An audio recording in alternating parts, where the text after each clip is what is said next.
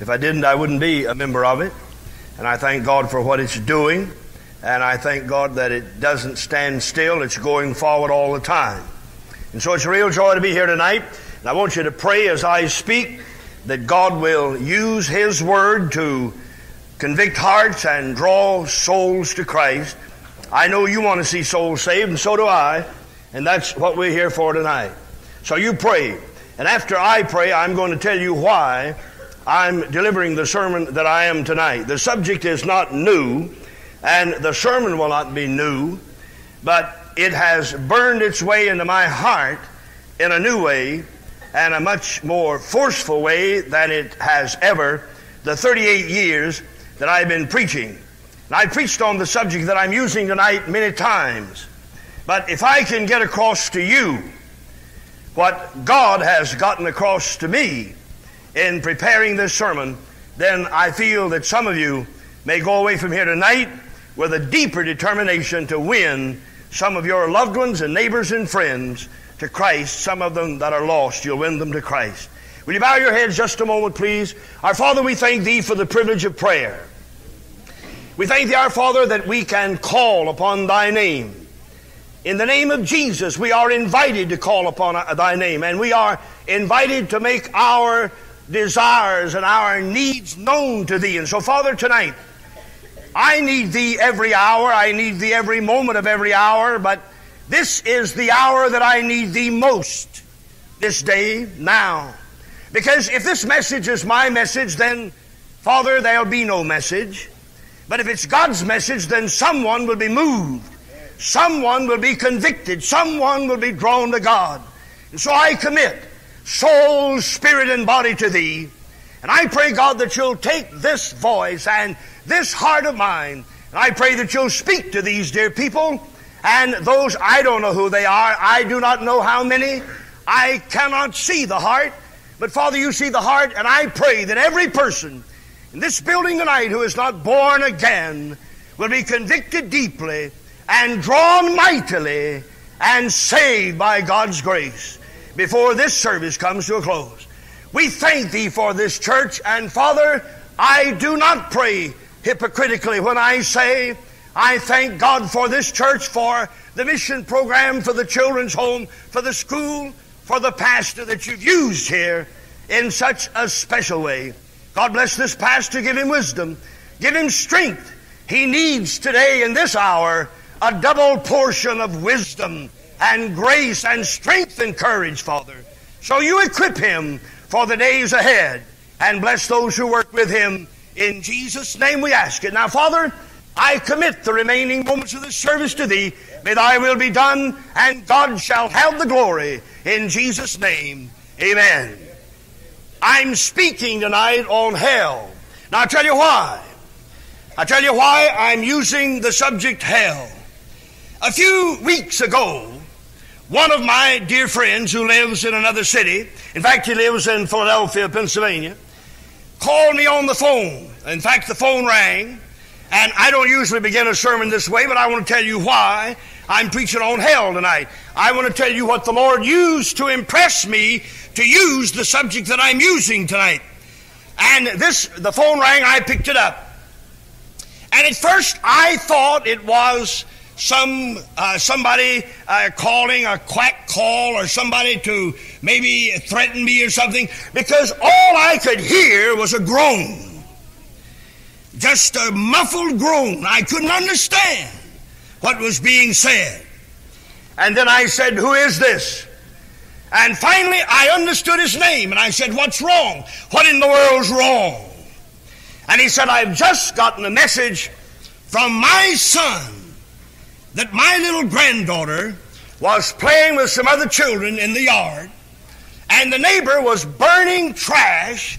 It was in the early fall, and leaves were piled high, and other limbs and things they'd piled up, and they'd set on fire, and they were burning trash.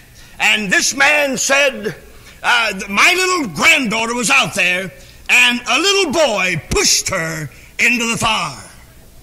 And that's the last thing he said. He absolutely could not speak. He was so grieved and so heavy and so burdened and so broken, he couldn't speak. And then in a few minutes the phone rang again, and he called back, and he said, "Pray." And that's all he said, and hung up. Now, here is the thing that gripped me. Here is the thing that gripped me as I've never been gripped about hell and the people who are in hell right now. There was a man, his granddaughter, his little granddaughter, about I think maybe 5 or 6 years old, had been pushed in the fire. She was not dead. He did not know how badly she was burned. But he was so terrified and so broken until it absolutely took away his voice, and he couldn't talk. He couldn't tell me what he wanted to tell me.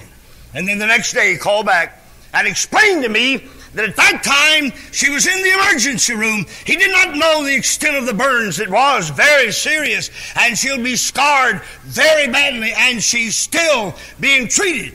But I'm saying to you that if a little child being pushed into a fire could cause a man to lose his speech and be burdened and broken to that extent, my God, shouldn't we be concerned about the thousands in Greenville that are going to hell? Now, I'm going to tell you something, friend, and you may not agree with me. We don't believe in a Bible hell like we ought to believe in it. If we did, we'd spend more time trying to get people ready to stay out of hell. And I'm going to tell you tonight, as I studied, and I did study, and I spent hours studying. I've been preaching 38 years, but it takes me longer, much longer, to get up a sermon now than it did 37 years ago. All I had to do then is read a verse of Scripture and preach 2 hours. Now it takes me 2 weeks to get up one sermon. And I'm not joking. I'm not just saying that. Because the more you study this Bible, the more you'll see that you need to study it to really understand what God's saying to you. Now, here's the reason that I have been gripped. And since that call came, I don't know why. I really don't know why it got a hold of me like it did. Because I've never had a loved one burned. I saw a man in the hospital in Salisbury, North Carolina, when I was there in the tent. He was drunk. He gave out of gas. He got a 5-gallon can of gas. He poured gas in the tank. He was drunk. He poured it all over himself. He spilled it all over his clothes. And he got a little in the tank, a lot on the ground, a lot on his clothes. And then the poor drunk sat the can down and struck a match to light a cigarette. And I saw him in the Salisbury Hospital, and I saw the nurse raise up the sheet. And you're not going to like this, but I'm going to tell you, because I'm going to tell you something worse than this before I'm through. She raised up the sheet and let me see the maggots eating his legs where they were burned. Now let me tell you something, friend. I believe in a literal, burning Bible hell just as strongly as I believe in a beautiful heaven. And souls are in hell now, burning now. All right? We should read a little text, I suppose. And I'll read some scripture. It's very familiar. Preached by the greatest preacher that ever preached. The hottest sermon on hell you'll ever read. The clearest sermon on hell you'll ever hear. And these words fell from the lips of the Lamb of God. And here's what he said in Mark 9:43. If thy hand offend thee, cut it off. It is better for thee to enter life maimed than having 2 hands be cast into hell, into the fire that never shall be quenched.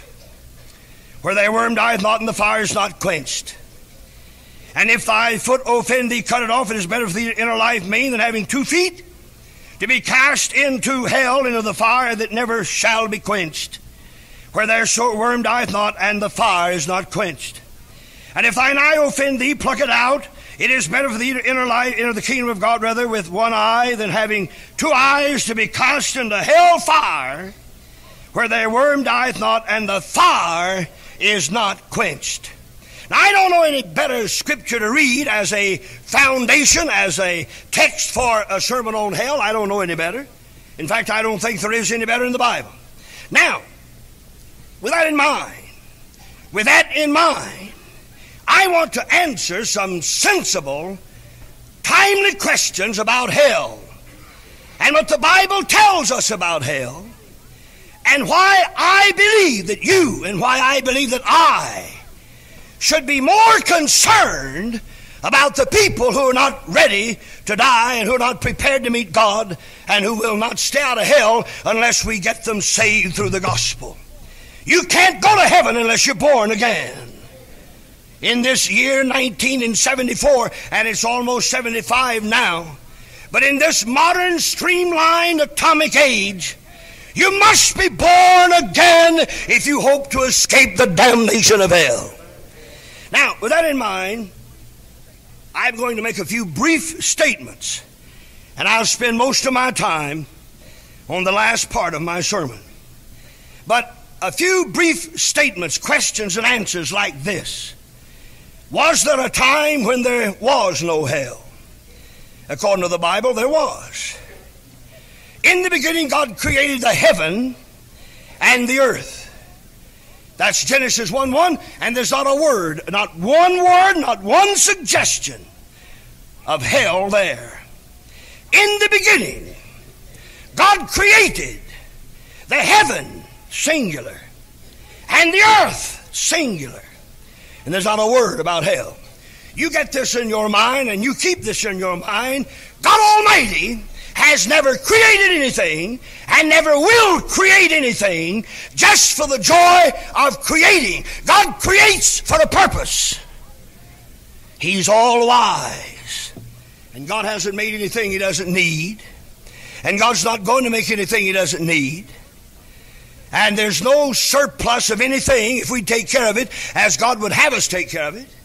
And if we'd had a Joseph on the scene, you wouldn't be paying $2.50 and $3 a pound for beef and $1 a pound for fat back now if we'd had somebody with some sense in Washington. Say amen or drop dead. Don't make any difference to me. Either one. You say you must be a Democrat. No, I'm Baptist. I thought the pastor told you that. I belong here.